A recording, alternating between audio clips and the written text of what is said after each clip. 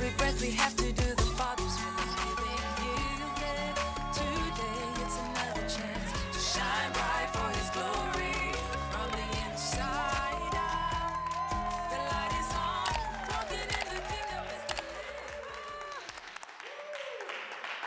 All right. Oh my gosh. Okay, I need to get the excitement out, first of all. So this has been a long time coming, and finally here we are. And if you've seen this, you're probably wondering, what have we been working on? This is what we've been working on.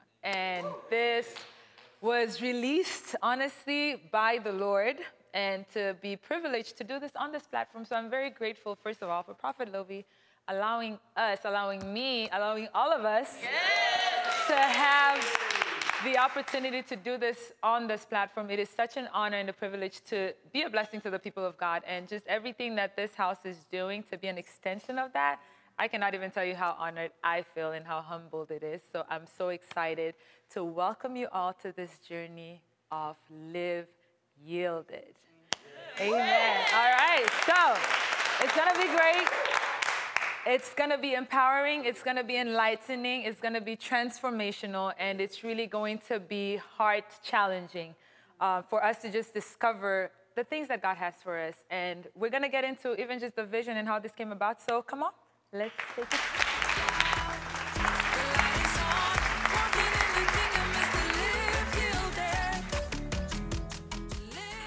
All right, so Live Yielded. I guess let me just give you my own personal little history of it. We'll get more into it as we walk on this together. But so I thought it was going to be an audio podcast, right? And I'm like, okay, I feel like the Lord is released. It's something I've desired, and I was feeling that pull, like, okay, let's do something, just kind of teach a little bit, enlighten a little bit, just in a different way, just to be a blessing to people. And so I come up to Papa Lo, and I said, okay, great, when you're ready to do it, like, we're going to put it on my platform. I said, wait, what? I wanted to do an audio podcast. But that was very challenging instantly in that moment. I said, wow, God, really, you can give us something, and we can see the small picture and never imagine how big, because I don't know how, but it downloaded immediately. Because I was like, okay, this is not just me getting to sit with my phone and the mic and just record and put it out there. This is me having to show up and be on this amazing platform of it and really be a blessing to the people. And I was like, okay, God, well, if this is what you're saying, it's going to be great. Let's do it. But even as He began to show me what Live Yielded was, and just as we kick off this podcast, this show, this space, whatever you want to call it, we're going to go into a 7-part series. I was led to start off that way, and for the next 7 episodes, we're just going to hit on 7 different areas about yielding, or 7 different areas where we can yield to the Lord and what that looks like. And so we're going to start that today. And so the very first thing we're going to talk about is yielding yourself, okay? Yielding yourself. So just live yielded, first of all. The idea of yielding, right?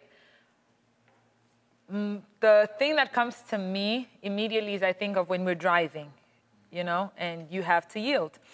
And so automatically, and I went to the dictionary just like, okay, God, what exactly is this? Just even as I understood more of what He was saying. But to yield is basically to step out of the way so that you let somebody else take the lead. Or it goes deeper in saying letting go of doing something your way so that you can adopt a different way of doing it. And in another way that we can say that as believers is the famous word that is not always so easy, is surrender. And so to live yielded is to surrender. To yield is to surrender. So living a yielded life is basically living a surrendered life. But what does that look like? And I think ultimately, honestly, for all of us, if we're honest with ourselves, the journey of Christianity or our walk with God is the ultimate journey of surrender. Each and every single day, us surrendering. Each and every single day, us yielding to say, okay, not my emotion, not my thought, not my desire, not how I perceive this thing will be, but I surrender to your way. So it's a constant saying, God, your way. constantly, okay, how do you want to do this? Okay, your way. How do you want to go about that? Okay, God, your way. So we find ourselves having to constantly yield like that. And so I wanted to start with that, yielding yourself, because we are the ones that God is after. I think when we talk about surrender, we all talk about, okay, surrendering my dreams, or surrendering my family, or surrendering my finances, or surrendering my career. Is that we think very external, but really all that becomes the side effect of whether or not you're surrendered already. And so it really starts with you. And so when you've already laid everything out, it's like saying, God, me and everything that I have, I'm already yours. So that encompasses my career, that encompasses my family, that encompasses my finances, that encompasses my dreams and desires, because that's all part of me. So those things are not separate. And I think that's where we kind of struggle sometimes, is because we've separated. It's like, yes, me and then my career. Yes, me and then my relationship. Yes, me and then my desires. Yes, me and my job, or whatever it is that I have to do, and not realizing, even though we say it, but it's like we are not fully embracing those two, or fully merging those two realities, that you are connected to everything else that is a part of your life. So as we go a little deeper, I wanted to read this verse in NLT, because we've heard this a lot, probably in King James, but I'm going to read it for you today in the NLT. And this is Romans 12, 1-2. And he says, "And so, dear brothers and sisters, I plead with you to give your bodies to God because of all he has done for you. Let them be a living and holy sacrifice, the kind he will find acceptable." So let your bodies be a living and holy sacrifice. Then verse 2 in NLT, he says, "Don't copy the behavior and customs of this world, but let God transform you into a new person." How? By changing the way you think. Then you will learn to know God's will for you, which is good and pleasing and perfect. And so, even breaking it down further, when we talk about our thought or our mind and the way we think, that then ultimately changes who we are. We are tripart beings, right? Body, soul, and spirit. And when you think of the effect externally, like all those things that we were just talking about, it's all the external things, like my body in my career, my body being present in my job, how my body interacts in relationships. It's like that external thing. And then you come behind that layer to the soul, but then there's that third layer of the spirit. And so as I was going deeper into this, it's realizing, very fundamental, this is very, very fundamental, but your yielding starts from the spirit, and then that's what influences your soul, and then that's what influences the body. And so when you haven't really locked in that first part, we struggle on the third part. And so a lot of us have been trying to come at it from the third part. And I'm speaking personally just because of how I know this journey has been, and some of the areas where I was like, God, what, you want me to give this up? And that's how you think of it, is like giving something up. It's like we think we are losing something or letting something go for God to be pleased. It's like even that mindset itself is warped. It's like, oh, I have to give up school because I have to do this thing. That it's like I have to give up something for this thing that God wants, versus thinking God wants me to gain something else rather than this thing that I thought was good. We don't think of it that way. And so a lot of us, we go about, even myself, I'm sure a lot of us in this room will say, okay, yeah, this thing I wanted to do, but God did not allow me to do that. It's like it was a loss for me not to do that for this other thing that God wanted me to do in that particular season. And even though in retrospect, when we've walked through it, we see the benefit of it, but in the back of our minds, it's still like, oh, I lost something there because I didn't get to do that thing when I wanted to do it. And it wasn't a loss. It wasn't a loss. And so when it comes to yielding yourself, it's really that fundamental thing. What is it that when we receive Christ in our lives, what are we saying? Like him being our Lord and Savior, what does that mean? And recently, Papa Lo was doing a series, and he was talking about maximizing the grace that you carry, right? And it was talking about you carrying that thing on the inside, but when you don't even know what you carry, other people will use it. And so when I was sitting in that, and because I already knew, like, we're working on this live yielded thing, so my mind was just kind of filtering everything through that lens of living yielded. And God began to challenge me, like, you have to recognize who you are in the sense of what you bring to the table and in the sense of you being a gift to the world. Just as we say Christ was a gift to humanity, we as followers of Christ and as being born again, we are a gift to humanity. I don't know how many of us actually think that way of ourselves. You know, it almost sounds vain for you to think of yourself as being a gift to humanity. You know, people speak of that in whatever context. They actually will say, oh, this person thinks he's a gift to mankind. Like we talk down on that. Yes. But in the place where God has called us, we actually are a gift to the earth. Yes. We actually are a gift to the people connected to us. We're a gift. It goes even so much further where he says, your days, like I not only did I number your days, but he says, I completed the book of your days before I created you. So it's that there is something in the earth that you are literally designed to come and solve, to come and take care of, to come and handle before you return back to the Father. And so it's not vain for you to begin to think that way, but what that will do and what it has done for me is it immediately causes you to level up. In the sense that you automatically now cannot stay confined to thinking only of yourself. Yes. Because if I'm a gift to the earth and I'm an extension of God to the earth, then who is it that I'm called to impact? What is it that I'm called to impact? What is it that I'm called to change? You cannot stay small anymore. You cannot stay small anymore. And so that's where yielding ourselves is. It's God is so generational, like he's so far-sighted, like he sees beyond, he is eternal. So even saying that, our minds can't even comprehend that. But even just thinking of how far God thinks and sees, like generations past, generations to come, how you fit in the middle of all of that like a puzzle. God intended all that on purpose.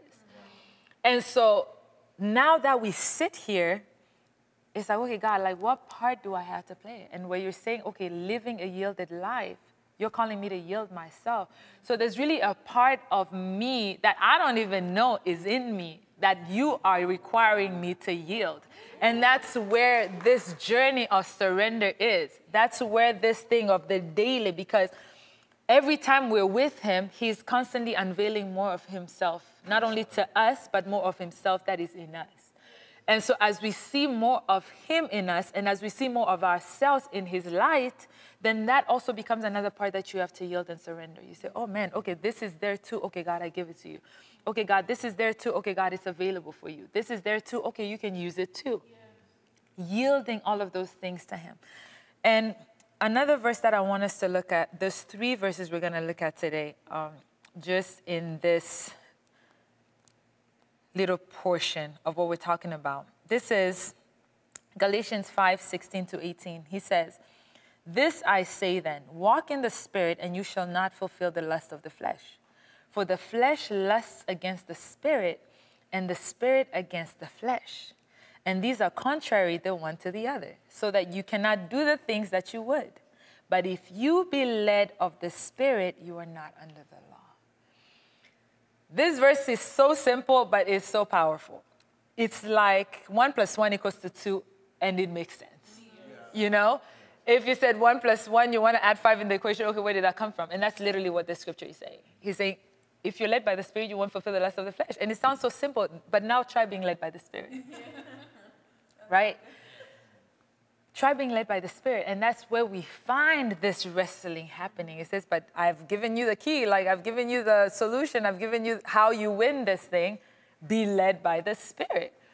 And so when you start thinking of that daily walk, okay, God, like, how do I yield myself completely to the point that even my thoughts, I will know that these are the thoughts of God because I'm so yielded to you. Wherever I find myself, I will have the assurance that it's the will of God for my life in that moment because he is the one that is leading me in that place every single time. And so being yielded to be led by the Spirit, remember how we said spirit, soul, body, living from the inside out. So my challenge to all of us really as we begin this journey and even as we've been on this journey or whatever it is that we've been doing is how how do we recognize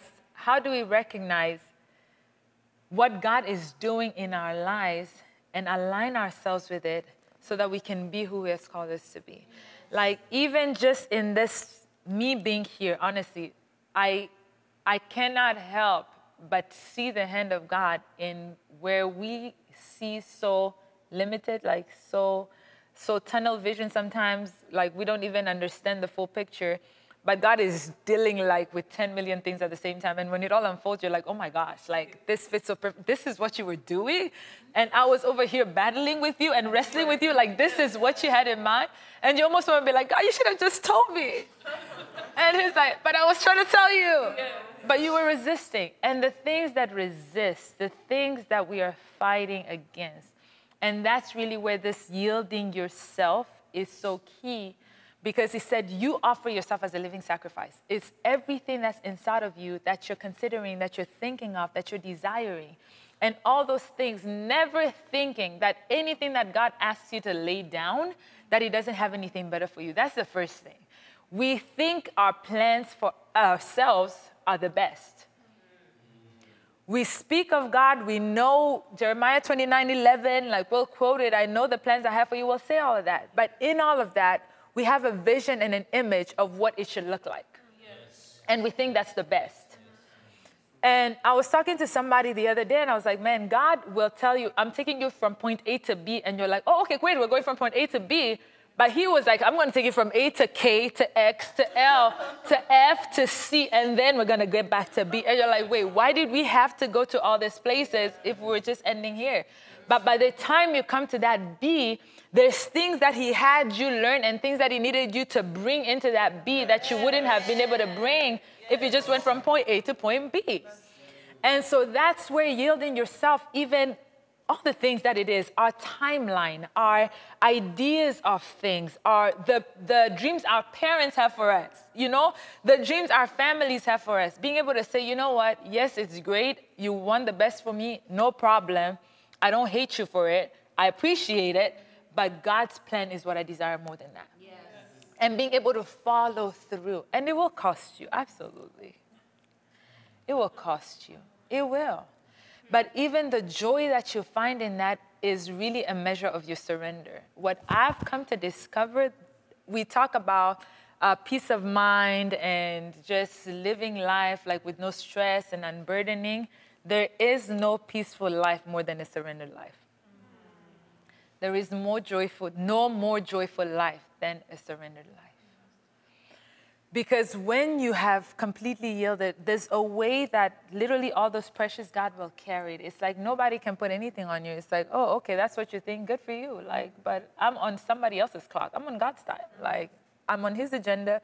Like, you don't even get to make me feel bad for something that doesn't look the way that you thought it was. But it begins with us. It's only when we've overcome that battle with ourselves that then what anybody else can try and put on you will not stay. But a lot of times we have not resolved that within ourselves. And so even when now the enemy will use those voices because he can recognize the weakness, the devil is, what is he? He's just, he takes advantage. That's all he does. Like any crack you give him, any crack he sees, like, yeah, I'm going to pummel that all the way to the ground. And so when there's those weaknesses that we have, he wants to use that against us. Whereas if we're strong enough, something I read a long time ago that I've kind of held on to as my own, what should I say, like a mantra, so to speak, is disarm the enemy of the weapon of your weakness by surrendering that weakness to God. Because your weakness in the hand of the devil is a weapon that he will literally use to destroy you. But when you take that weakness and give it to God, like that's not a weapon he can use anymore because he cannot take anything from the hand of God. And so when you can recognize that, okay, this is a weakness, this is something that I'm struggling with, this is something that I have, and you can take that to God, you have disarmed the enemy of being able to use the weapon of your weakness against you. And that's one of the ways that God keeps us in his presence. That's one of the ways that God keeps us humble and depending on him and surrendered to him. Yes. Yielded, staying yielded, because ultimately that's the key to our victory, right? Yes. There's no other way. There's no other way. And so even when we talk about pleasing God, it's really, it gets heavy because you realize you can do everything, but when you're not surrendered, God is not even pleased with you. And that's where even this Romans 12:1, he says, that's the only worship that is acceptable to him. Not what you think it should look like, not what you think it ought to be. And that's where even when we come to serving in ministry or serving God, it becomes a very dangerous place to be, because many times we have gauged it or measured it based on what we see somebody else's service to God is. Yeah. And so those become our examples, and that's good. Yes, it should be our example. We have leaders, we follow, mentors. Paul said, follow me as I follow Christ. Absolutely. But it becomes dangerous in that place where we begin to cap God at that. Like God cannot do more than that. Like God cannot do beyond what you see. And so it's like God is saying, okay, what eyes have not seen, what ears have not heard, I desire to do that to you, and I desire to reveal that to you so that you would actually know it. But there is a way that our lens become literally the hindrance and the marker that we have set. It's like a line that I've drawn because I've decided that this is the height that it can go. It cannot go above this. It cannot be more than this. And so then we take that same standard and we apply it to every other area of our lives. I'm successful in my job or career when I'm making so-and-so figures. I'm successful when I'm able to have this title or position. That's what success looks like. Or in whatever, I'm in music, okay, great. I'm only successful if I have Grammys or I've been nominated for awards. Like, I'm only successful if I have platinum records, and you move it to whatever else. Like, I'm successful in whatever other area I have based on the accolades that we see. And whereas God is like, there's so much more impact to make in this world. Why are you limiting me to this little place that humanity has decided to highlight or box, so you also box yourself in? And God is like, but I want to do more with you. I want to take you further than that. I want to do beyond that. But we have not even allowed ourselves to even consider the possibility of that. And God is saying, yield yourself. Just yield yourself. Literally, when you're yielded, think of yourself as a puppet that does nothing except the puppeteer moves the strings. That is literally, ultimately, how we are to be in the hand of God. Wow. And it's hard because we're very much alive. But it's saying, that's why I want you to offer yourself as a living sacrifice. That's really what it is. Like, to get to the point of that spiritual sensitivity that you say, okay, God, I'm not taking this step if it's not you. But then you find that you fall into a place of communion. And Papa Lo has been the best challenge for me in this, honestly, where, I don't know about you guys, at least for me, like, I'm just speaking for myself, you know?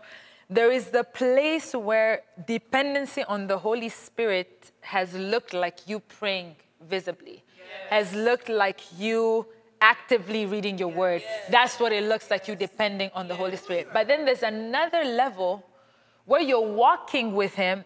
I don't need to be praying in that time. Like, it's like I'm walking with you. We're in this together. So I am depending on you even in this moment right now. I don't need to say, okay, hold on a minute. I'll come back and give you an answer. Let me go to the closet first and pray real quick, get an answer, and then I'll come back and tell you, okay, this is what the Lord said. Because I've come to another level of that. And I always used to ask myself, if we are to give our whole life to God, like, think of even the disciplines we put. And it's great. Yes, pray. Yes, read your word. But if you're going to hold that as, oh, I woke up in the morning and this is my devotional time and I had my time with God. Okay, now I'm going to my job and then now I'm spending time with family. Just look at the way our lives are structured, first of all. So basically, God is 2 hours of your day, if that, maybe even 30 minutes of your day. So that can't really be what God was saying. That can't be what God was saying. It can't be that, okay, it's just this little time with me and that's you and me doing life together. Absolutely not. Not if he's supposed to be with you in your job. Not if he's supposed to be with you with your children. Not if he's supposed to be with you in everything that you do. That means there's another dimension of that I literally pray without ceasing. Not because I'm over here like praying blah, blah, blah, blah, blah, without ceasing. But I am in communion without ceasing. I am in fellowship without ceasing. I am with him consistently. That's what praying without ceasing is. Because what is prayer? Communication with the Father. He speaks and I speak. The reason we miss it is because the prayer for us is like, okay, Father, here I am, da-da-da-da-da. Like, okay, then I'm waiting. Okay, sometimes we don't even let him speak back to us. It's like, okay, I had my prayer time. How? That was one-way communication. Can you imagine picking up the phone to call somebody and you just talk? Okay, cool. It was great talking to you. No, you did not talk to me. Maybe you needed to vent and you needed to let something out, but that was not a conversation. But that's what we do. And we say, okay, that was my prayer time. But prayer is communication. Prayer is fellowship. I promise you, even test yourself. You'll see when we're talking about how the flesh then follows the body, like we're talking about spirit, soul to body. If you even sit yourself and say, God, I'm going to come and pray today, even in that spiritual discipline and say, I'm not getting up until God speaks back to me, you'll see how restless your flesh is. You'll see how many of us have not actually prayed in the way that we think we pray. To say, God, let me talk, let me say what I have to say. Now let me wait and hear what he has to say. Your flesh will be like, okay, your thoughts will start running left, right? Like, okay, what do I do? Okay, we're done. Okay, I'm out of time. I have something else to do right now. Okay, God, you're not talking. We have not finished the task, even in the place of prayer that we say. But God is saying, it's not just that. I don't want you to limit me to your devotional time, and then sometimes you'll miss it. So, and this is what I always used to say. So if I miss, let's say I woke up late, right? And I didn't get to do my devotion. So I missed my time with God for the day. That's it. Like, me and God are not spending time together today. Like, so till tomorrow again, like, how does this work? But he said, no, I want you to do life with me. Like, let's walk together. Like, let's live life together. And that's what it is. Like, when you have somebody that you love, even just your best friend, not even a romantic relationship. Like, you guys are texting each other throughout the day. It's like, oh my gosh, this happened. It's like, it's that consistent communication.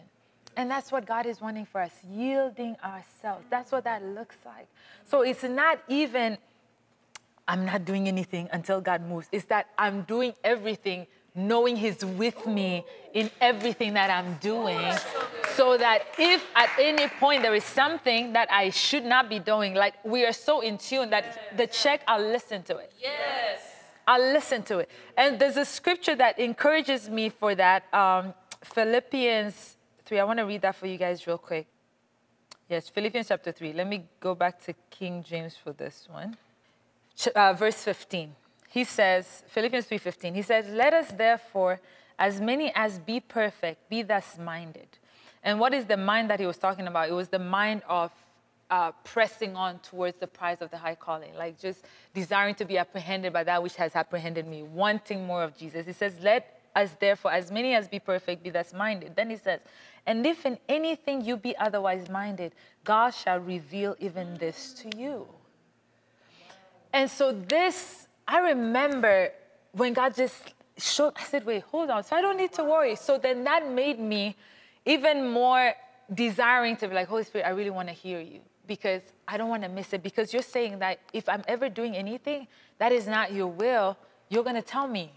And so that means I have to be able to hear that check and immediately obey, immediately adjust, immediately realign whatever it is that's going on. And so now it's no longer, oh, okay, God, like, what are we doing right now? Okay, do I move? Do I not move? Okay, God, what's happening? No, it's me walking with him. It's me doing and trusting that if anything, at any point, he will speak. And so that means I'm living life with my ears open.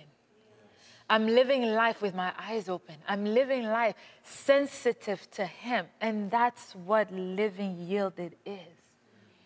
It's being open that at any time, even now, God can speak, and I am open to hearing him speak even now. I'm not saying, God, in this, okay, you can't speak right now. Let me finish this first, and then you're free to speak. No, I'm saying even now, God. Anything you want to say, I'm open to that. Anything you want to shift, I'm open to that. Yes, this is the career I love, but you want to change it? Okay, cool. I don't know how it's going to go, but I trust that you have something, but I trust that you know what you're doing, so I just need to follow. You're never going to lead me astray, so let's go for it. That's what it is. And people sometimes will not understand. Real quick, I have a few minutes before we finish this for today. But I'm remembering even how the Lord led me to come to LA. And it was it was so intense, and it was a lesson that I'll never forget because I remember the scripture that I'm reading for you guys right now. But the time that the check started coming, I was just like, no, that can be God. I was like, wait, live how? And the timing was so off if you ask me, as far as human time goes. Because at that time, I have my fashion business and stuff that I'm doing, right? So I just got this storefront, and I'm just like, oh my gosh, this has been my dream. Like, I want a storefront. And it's right by the freeway, like prime location. I'm telling you, like, my business is about to take off. I'm like, let's go, okay? Like, we've been working, we've been putting in the work. Like, this is it. I'm about to see the fruit of this. So when God starts saying that, I was like, no. It can't be. Like, what? How? Like, I have a shop, I have clients, I have fittings, I have all these things. I'm like, no, this can be. And then ministry, and no, God, maybe I'm not hearing right. But then it got like, and that's the beauty of God that I'm learning more and more. God is honestly more committed to his purpose being fulfilled even more than we are. We think we are about purpose, and we think we want to fulfill purpose. We think we're going to, nah, God is not going to let his purpose not be fulfilled. He doesn't care if he has to drag you, whatever. He's like, I will fulfill my purpose. Like, even you don't get to stand in the way of that. And I became so uncomfortable. I can't even tell you why I was uncomfortable. Anybody else would be like, Benny, what's wrong? Like, I was so uncomfortable. And of course, prior to this, Papa Lo, he's known. And it's just like, you need to come to LA. I'm like, yeah, I'll come visit. He's like, you need to come to LA. I was like, yeah, I'll come visit. But then at this point, it's like, I just knew I needed to be here. Like, it didn't even make sense. And so I'm talking to some of my friends. I'm like, I need to be in LA. I don't even know why. And that's what I was telling them. Like, I don't know why, but it's like, I have to be in LA, like, right now. And the way it happened, I was like, get in your car and go. Literally, I drove. I was just like, okay, cool, I'm going to drive. And it was last minute, too, because I did not plan to drive my car. And so at the very last minute, I was like, no, take your car. I'm like, why am I? So it's like you're doing all these things that even in your mind, it's like, why am I doing this? Like, this does not make any sense. Long story short, I'm here thinking I'm coming for a visit. But as I start driving, he's already telling me, like, Holy Spirit showed me, you're not going to be going back to Houston as quickly as you thought you were. So I'm just like, okay. Then I'm talking to Papa Lo. He's like, oh, you have to give yourself time when you come, okay? Like, don't be in a rush to go back. I'm like, what is going on right now? But it was literally, I had to be out for God. And I saw in that moment, it was like when God shows you a mirror and you see that you yourself have been the hindrance in that space of the thing that you say, God, I want you to do this. God, I want you to move here. God, it's like he literally held the mirror up and said, it's you. You were not listening to me when I was talking to you. It's one thing after the other, after the other, after the other. And long story short, like what was a visit was a move, literally. And here we are. But all that to say, in this place of yielding yourself, it's so important that it's day to day, because I am reminded of Abraham, and I wanted to go into that, but we will talk about this next time. And Abraham, the Bible says something very interesting about Abraham when God came to call him out. In Genesis 12, he says, God came, come out of your kindred, come out of your father, come out of all these people to a land I'm going to show you. But when you study that, you realize that that instruction had not been given to Abraham first. It was given to his father. But his father got comfortable and settled in that place where Abraham then has to be called out of. And in this journey, there's places and paths, like me in Houston was great, like for that duration and season of what God needed me to learn in that place and the things that I grew in, and it was absolutely amazing. I'm so grateful for it. But I got comfortable. That when God was now saying, hey, it's time to shift, I didn't hear it, because I'm like, why are we shifting out of this place? Like, this is a good place. Like, why are we shifting? And so you have to be careful. Yielding yourself daily to say, God, like, I'm never going to hold on to anything that I think more than what you want to do. That I'm willing to let anything go at any time, because I never lose. Like, you already have to make that up in your mind. You never lose. Even if it looks like you're like, let that sink in. With God, you are never losing anything. So that you can let go of whatever he's telling you to let go, and you can be open for whatever he's giving you. You're never losing. Settle that so that you can flow with God when he's telling you to flow. And you'll find that literally the most peaceful life, I'm telling you, the most joyful life is the surrendered life. And you'll never regret it. Amen? Amen. All right. All right, everybody, you know what time it is. Time for Ask Auntie Benz. So...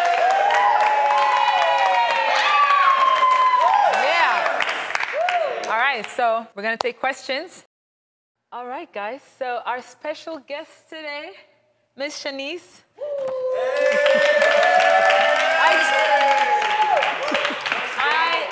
Okay, I want to give a disclaimer, okay? For those of you that watch Revealed, I want to reintroduce her as the Black Queen. All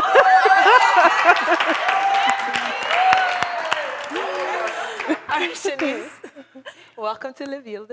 Thank you for having me. Thank you for being here. Yes. So what's your question?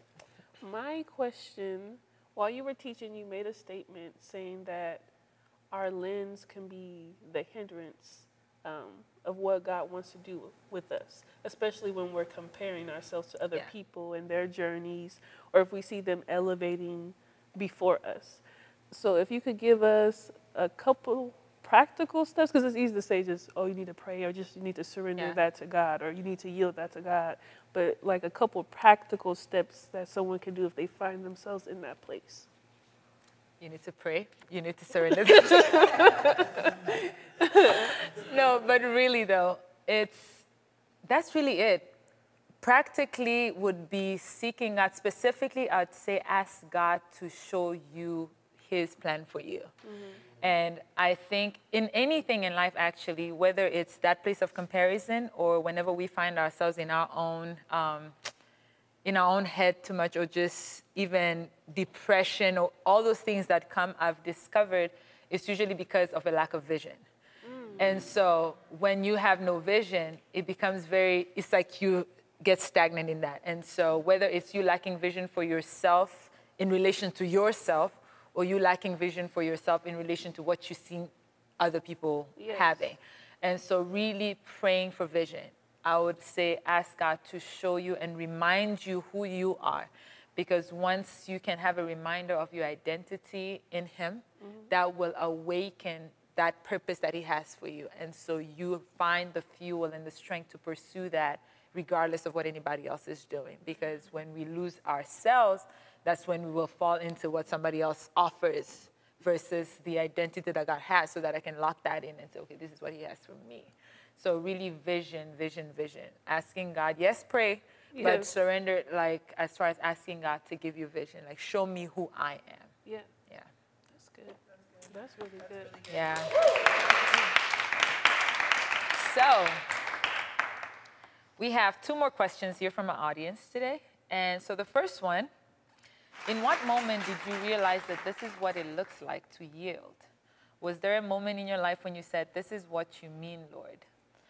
Honestly, it's the perfect question, piggybacking of what Shanice just asked, because that moment was when I realized I didn't have the pressure of what people wanted anymore. And so it was in the moment of God leading me in a different path. And it was really weird too, because I knew I wanted what God wanted for me, but it didn't look like what other people had, and that was throwing me off. And so at the time, it's very specific, because I remember my leader at the time would constantly encourage me and say, Benie, stop comparing yourself to other people. What God has for you is different. And it's like I had to hear that over and over again, but it wasn't until like God locked that in me. And that's the moment when I was like, oh, okay. And so at that point is when I could actually genuinely celebrate other people. I could genuinely be happy for what they were achieving in their life and what God was doing in them, without feeling like I was missing out on anything or that I was lacking. But I had fully accepted that my journey was different. And so I had full peace. And so sometimes you even hear people telling you, oh, celebrate what other people are celebrating, or be happy for other people, your time will come. People say these things, but when you don't really understand what they're saying, sometimes you'll think it's just surface level. No, but it's very real, because you can literally be happy for somebody else in a place where it feels like, man, I wish that was me, but you've kind of let go of the I wish that was me. You can just be happy for them while you're fully present with what God is doing in you. And that's when I knew for me that, man, okay, I've accepted what God is doing in my life, and I'm at peace with it. So that was, that was the moment. So last question for today. Can you share an experience with us of a moment while walking in the Holy Spirit produced a greater result than you originally expected? Moving to Los Angeles, okay? No, seriously, moving to LA has been one of the biggest blessings of my life.